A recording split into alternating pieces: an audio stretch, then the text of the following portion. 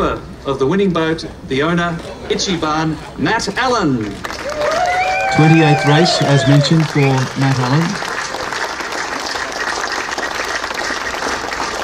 It was a great thrill for us all, and by breaking the 73-year history of the race record for conventionally ballasted boats, it was just an additional thrill for us. I mean, that goes back all the way to Rani in 1945, and to imagine that a 52-foot boat can actually beat that record that's really existed from Brindabella in 1999. So extra thrill on top of, obviously, winning the race, which is a dream for us all. And I tapped Gordon on the shoulder about 364 days ago and said, Gordon, let's go and have a cup of coffee.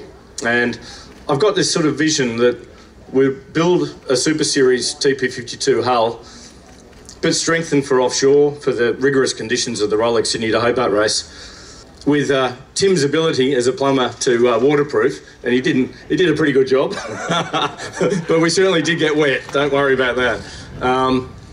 So we just put the rig from the old boat into the new boat, and with the latest technology, the latest design, and can I just say, the most amazing crew I've ever sailed with. I mean, these guys we pushed the boat. We had to push the boat. You're not going to win this race without pushing. And these guys just did the most amazing effort. The judgment calls by, Gordon and Will, and the guys driving the boat. We had lots of people, virtually more than half the crew drove the boat through the race, and they all just did an amazing job. And these guys, we didn't leave anything on the table. We couldn't. And it was just an amazing experience to sail with such a great group of guys that would all go to the end of the world for each other. They're really inspiration to them.